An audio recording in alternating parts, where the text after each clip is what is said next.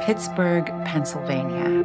My family lived there, and I remember it as, just the greatest neighborhood ever. Every house on the street had a family that was a different nationality. I had a teacher in 5th grade who heard me, I think, in a music class, making fun of her behind all the students. Her head spun around from the piano, and she looked at me and she said, "Well, it looks like we have a singer in the class." As opposed to, like, sending me to the principal, she just started giving me the solos and actually gave me something to do with that energy and ability.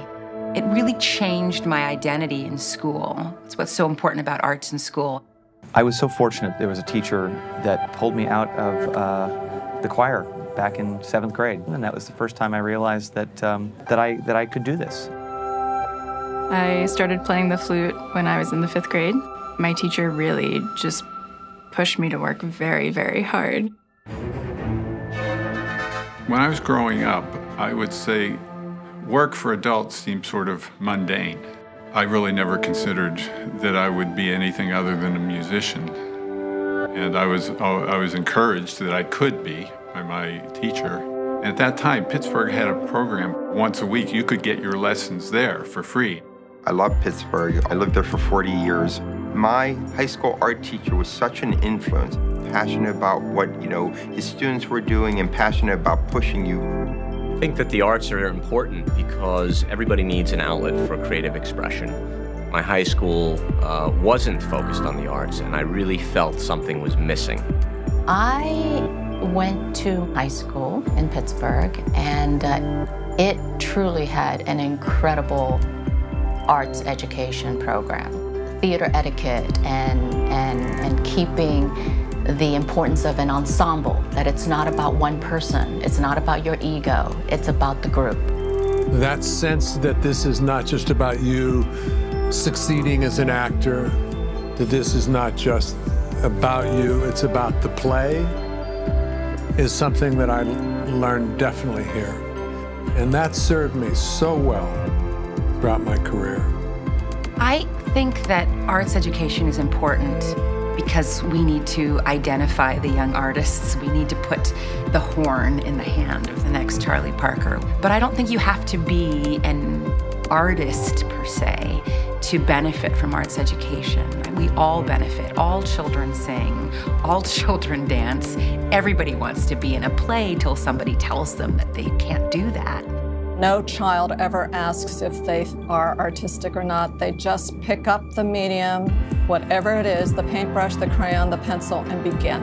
Everybody has that creative urge and that need to build and create. I'm seeing it in my children practically from birth. I think, as we get older, unfortunately, we tend to lose it unless we make it a focus. We all are artists. We all see things differently. Everyone can draw, everyone can create. But I think the more you do it, it's just like any muscle, the more you train it, the more you exercise it, the better you get at it. There's so many studies saying how, when you're young and you're exposed to different kinds of arts and music especially, that it helps, development. I do know that when you bring music or theater into a school, when you bring art, when you take a class to a museum, all of a sudden children's grades, interest, willingness to learn just explodes. It helps with everything else. It helps with math, it helps with English.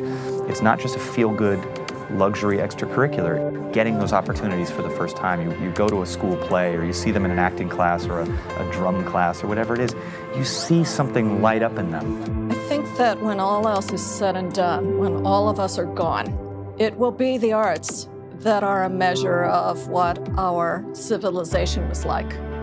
I think the arts in Pittsburgh are really, really world-class. There's such a diverse, art scene. When you think about the history of great Pittsburgh artists, Andy Warhol was the first artist to really mix commerce and art. The Carnegie Museum and just all the cultural events going on around town, I think it just fosters that creative environment. It's actually a better city to train than the cities that we go to like have these fabulous careers. I think Carnegie Mellon, it's a really unique place because you have the best technology and engineering school alongside the best creative and design and art schools. So there's a really interesting dynamic and kind of both sides of the brain playing on the same field. I know a lot of my successful engineering and computer science friends from Carnegie Mellon, they all had training in the arts too, you know? Being able to live together and to work together and to survive each other is something that we started doing in Pittsburgh. The entire city of Pittsburgh kind of reflects that as well. So many of the big tech giants have set up shop now in Pittsburgh. Couple that with all of the artistic events that are going on, it makes it a very, very unique place. Would you wait to go to New York to try to start your career? Or would you not start it right here where you are, where there is opportunity? And fortunately, Pittsburgh had opportunity, and they gave chances to kids. Young people who have engaged in the arts are better humans with each other. They're better collaborators. They're more inventive thinkers. And we need all of that in our world.